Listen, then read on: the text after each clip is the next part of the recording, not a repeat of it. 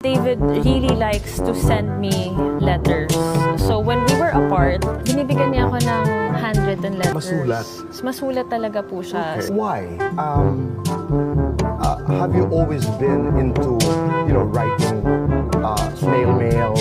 Not necessarily. A normal email, messenger, WhatsApp. To send a written letter, I'm sending the notebook back and forward. So between the Philippines and Ireland, maybe 3 or 4 times posted. So the notebook would travel? Yeah, and you liked it? You liked doing it that way? Certainly, that was a very important part of our relationship when we were apart. I wake up and we have coffee together, and we're together all day if we're not busy or we're not working. So we still write each other notes and write each other messages.